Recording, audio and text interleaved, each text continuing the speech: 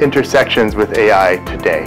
And it came from the insurance company, and it came from manufacturing solar panels, and from higher education instruction. And there were people interested in emotion and empathy, affective variables, so enough diversity of interest. Kudos to Erindale Academy. I think it's so important for high schools and places of knowledge to bring in different experts to talk about these issues.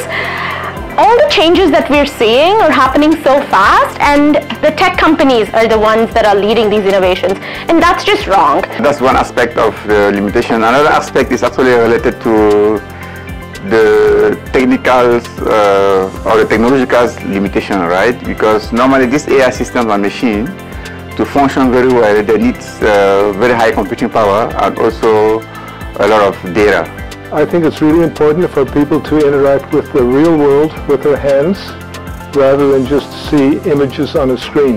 In fact, there's a very good rationale for that, is that probably our brains first developed because of the way we were doing things with our hands. Including AI in their curriculum for these students is really great work, and holding these conferences, these free conferences to connect with people and network with others and talk about AI is something that definitely more schools should be doing, and I commend the Erindale Academy for doing such great work for the community.